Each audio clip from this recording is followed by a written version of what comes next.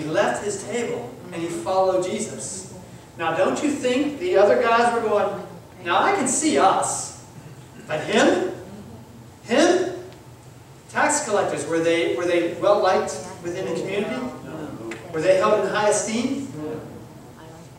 Zealots wanted to kill them because they viewed them as traitors, okay? Because they were working for the Roman government. And yet, not only does Jesus invite one, but then he goes to his house, and all of them come. And Jesus doesn't say, listen guys, you got to clean yourself up before I come into your house. He doesn't say that, right? Show me in here where he gives any type of instruction of what must be done before I come and eat with you. Nothing, right? That's what we're supposed to be like. That's why we're supposed to be salt and light. We're not here to judge. We're not here to hold things over other people, but we're here to be like Jesus, and that is to offer salvation to all those that we need. Amen. Salt and light. Now it happened as Jesus sat at the table in the house that, behold, many tax collectors, oh, in this other word, they're worse than tax collectors. Who are they? Sinners. Many tax collectors and sinners came and sat down with him and his disciples. And when the Pharisees saw it, they said to his disciples, now why did they say this to Jesus? Why did they have to say it? Is it because Jesus was sitting here and all these Pharisees were so far away from the table that they just couldn't get a conversation with him? There's a reason why it mentions this. Okay? Jesus would have set them straight. They tried to deal with Jesus one-on-one, and how well did it work out for them? Every single time, it never worked out with the way they wanted it, right? Every time they confronted him, he stopped them, and then he showed them the truth, and he didn't want to accept it. So they realized they weren't getting anywhere with him, so what's the next best area to go to? Yeah, because see, if he can, if they can cause dissension among that rank, or if they can plant that seed of doubts, that will work just as well as confronting the master one-on-one, right? Whose tactic is that? Right? It's the devil's tactic. Okay, so when the Pharisees saw it, this is verse 11, they said to the disciples, why does your teacher eat with tax collectors and sinners? And when Jesus heard that, he said to them, those who are well have no need of a physician, but those who are sick. Then he tells them again, but go and learn what this means. I desire, what? Mercy. I desire mercy and not sacrifice. For I did not come to call the righteous, but I came to call sinners to repentance. That, brothers and sisters, is the good news. What's that, right? Now you know why the Pharisees just had a hard time with Jesus. But listen, when Jesus said this to him, to them, did he do it out of anger? No. Did he do it to make them look bad? No. Or did he do it because he really cared for them and he wanted to save their souls? Amen. And sometimes you got to cut and hurt to bring somebody to the foot of where they're able to actually listen and hear. Right? Right? It wouldn't have cut if they weren't prideful. Yeah. That's True. the reason it cut. Very true. Very true. All right, so turn now to Matthew 11, 28 through 30. This is the life and ministry of Jesus Christ. Matthew 11, 28 through 30. Jesus is again talking to the people. He's also talking to his disciples, and he's also talking to the scribes and the Pharisees. And he says, do not fear those who kill the body but cannot kill the soul, but rather fear him who is able to destroy both soul and body in hell. Verse 29, and are not 2 sparrows sold for a copper coin? And not... That's not 11. Yeah. Yeah, where are you at? Hold on, let me make sure I'm right. Yeah, Matthew 11, 28 through 30. That's 10. Sorry, this is the one I want. This is the one I want.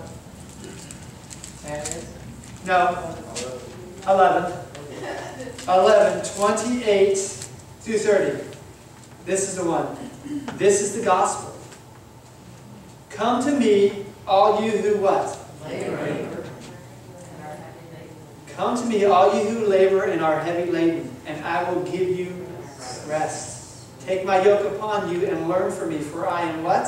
Gentle. And lowly in heart, and you will find rest for your souls. For my yoke is easy and my burden is light. Now listen, Jesus is talking to a culture that was an agrarian culture, right? They knew what labor meant.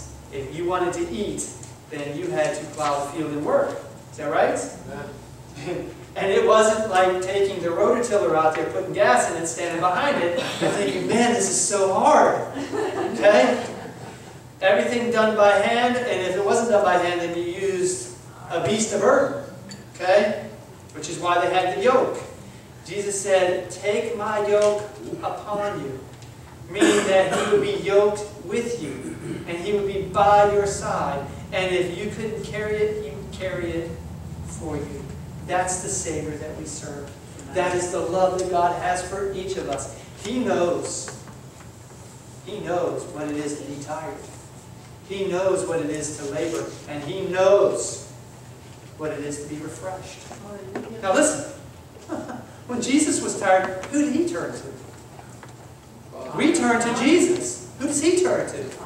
And did his Father ever let him down? Ever? Even on the cross, did the Father let the Son down?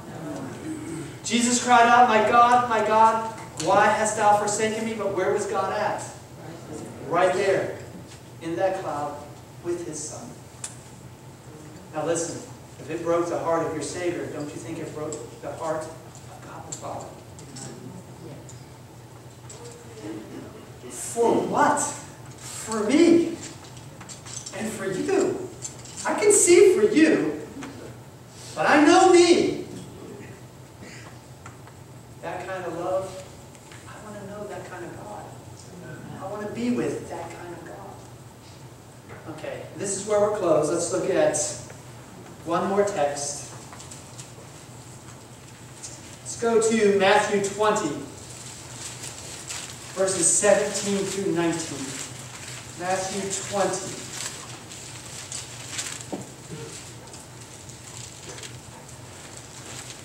Life and ministry of Jesus. Matthew 20, verses 17 through 19.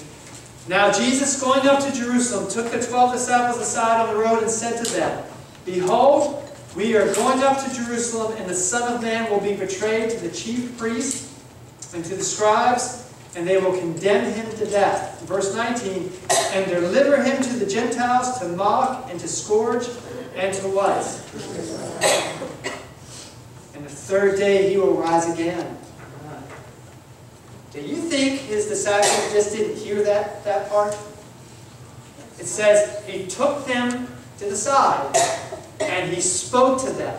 And he said plainly, we're going to Jerusalem, and this is what's going to happen. I will be betrayed, and I'll be handed over to the Gentiles, and they will scourge me, and they will crucify me. You think they just didn't know what that meant? They knew. They knew. That's why they didn't want to hear it. And believe me, when he said that to them, I can guarantee you things were quiet for a long period of time. Because they had to think on these things. Surely that couldn't happen to him.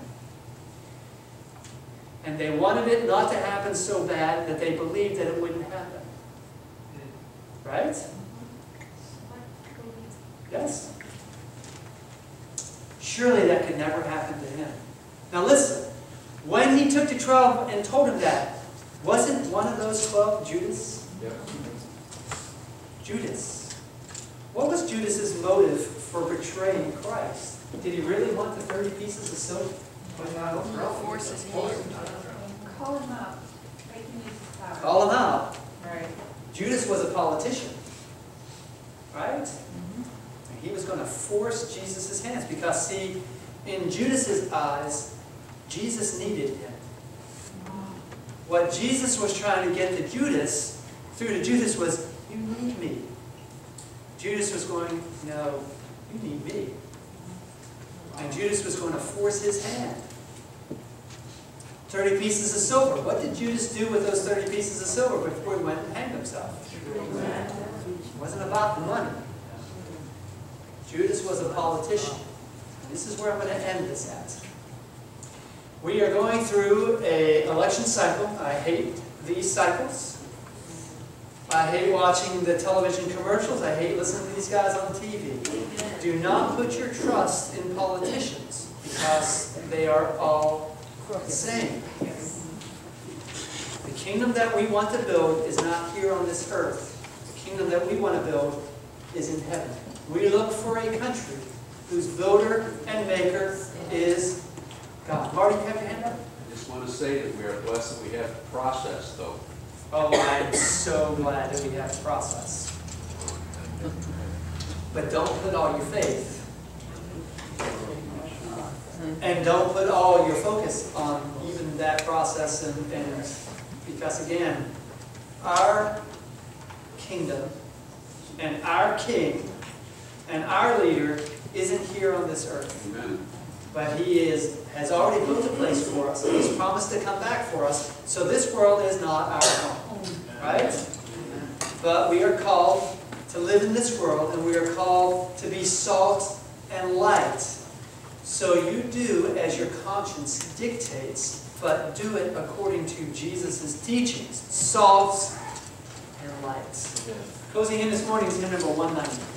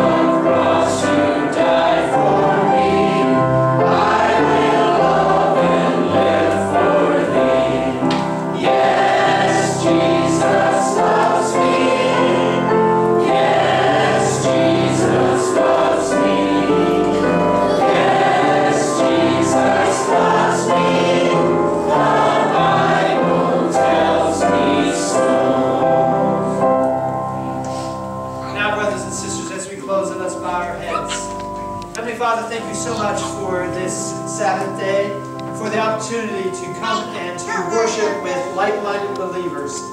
Father, what I pray is that if we remember anything from this morning, help us to remember that we are salt and light, that we are the light of the world because Jesus lives in us and shines through us. Help us to go through this week to really be ambassadors for Christ. Help us to give the gospel message because it is good news. Lord, I pray that if it's your will, you return us back next week. But what I pray more is that you come, that you will wrap this up, and that we will be ready to meet you when you come in the clouds. For this we ask and pray in Jesus' name. Amen. Amen.